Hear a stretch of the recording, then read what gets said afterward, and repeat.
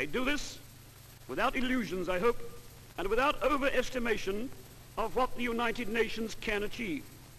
But I would like to proclaim the faith of my country and of myself in the United Nations, all that it stands for, and our determination to work in the most practical way for the fulfillment of its aims and its ideals.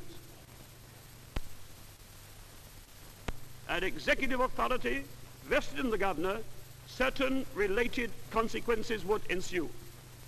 Given the full support of Commonwealth representatives at the United Nations, the British government would be prepared to join in sponsoring in the Security Council before the end of this year a resolution providing for effective and selective mandatory economic sanctions against Rhodesia, would withdraw all previous proposals for a constitutional settlement, and in particular would not be prepared to submit to the British Parliament any settlement which involved independence before majority rule.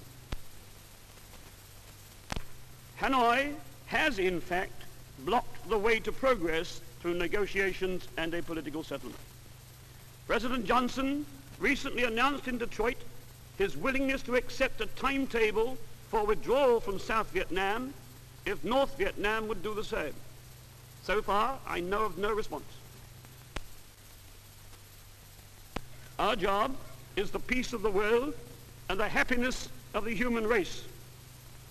More than that, it is to save people not only from the chance of battle, but from the certainty of poverty and hunger. Our business is to bring all that to an end.